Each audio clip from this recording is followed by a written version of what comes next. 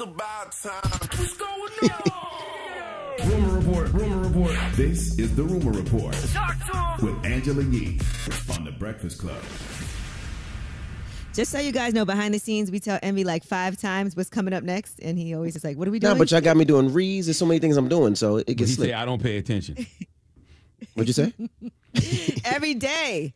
All right, Khloe Kardashian on the latest episode of their Hulu show found out that she has brain trauma from Tristan Thompson's cheating. Here's the doctor with the MRI machine. And you've had trauma. Do you see this diamond?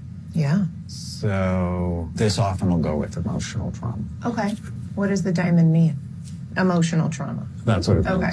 Got it. Yeah. My last ex-boyfriend, there was a lot of cheating while I was pregnant.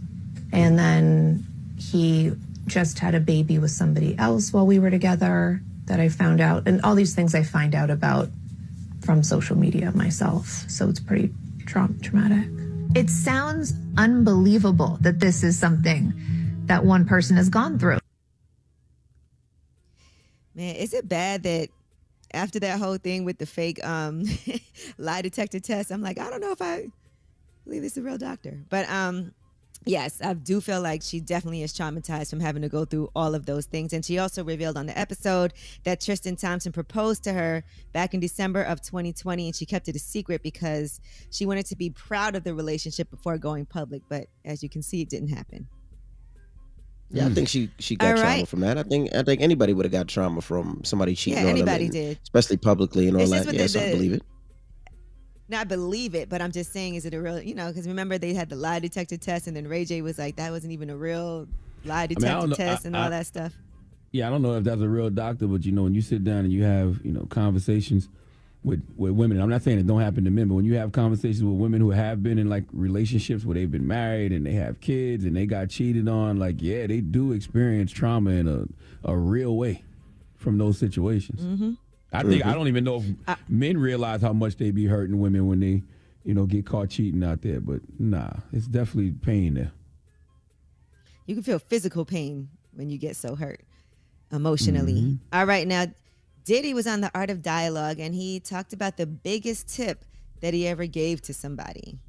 What's the biggest tip you've given in real life? $250,000. Jesus. Yeah. What was their you changed their life, whoever this person was. What was their reaction? Was it did they just pass out? I had won $2 million. A tip? I had won $2 million at in Vegas. Right. And so I tipped the person that was the dealer, whatever you call it? The dealer, yeah. So I tipped the person that was the dealer with that. And then if I'm on a yacht, you know what I'm saying? It's like, maybe it's a tip for a whole crew, but for one person, it was $250,000. Goodness Lord. Yeah, if I win, we all win. Yep. Yeah, apparently so. Let's go. Yeah, let's go. Wow. Charlamagne, what's the biggest tip you gave to somebody? The biggest tip I gave to somebody? I don't remember. I mean, the big tips come from groups.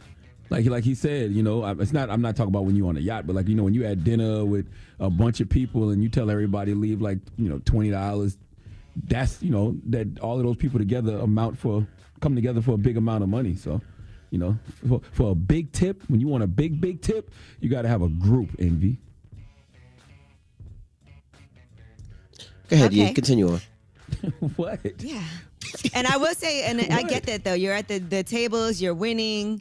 And you should tip the dealer on a way smaller scale. When I was at the iHeart Festival over the weekend, I won, what was it, $500, and I tipped the dealer $100 because you feel good. You won. You was up. It was money you didn't have before, so you get a tip. Right? Okay. All right. Now, Trevor Noah. It looks like he is leaving The Daily Show. Here's what he had to say on his show. After 7 years, I feel like it's time.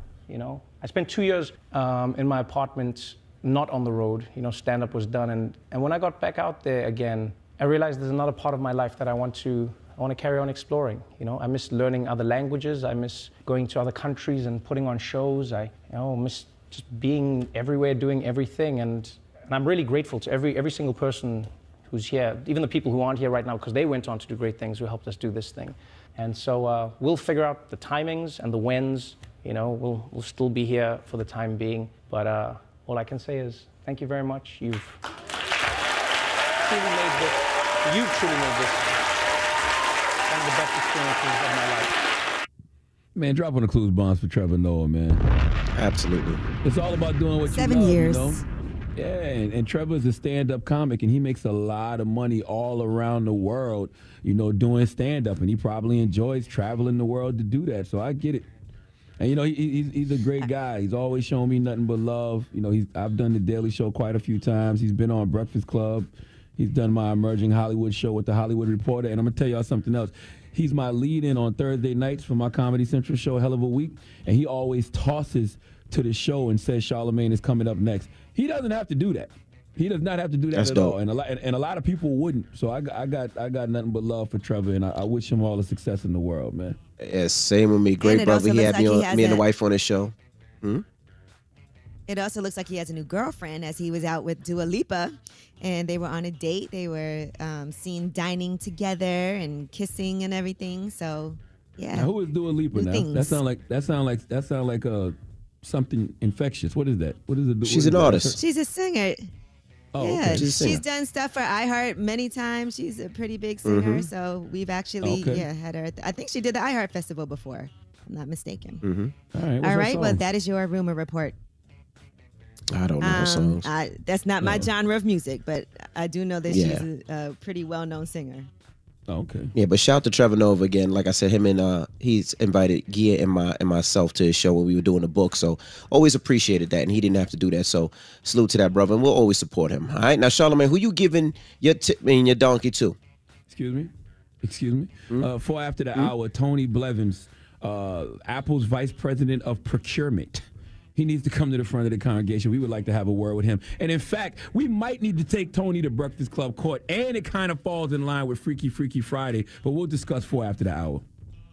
All right, we'll get to it next. It's the Breakfast Club. Good morning.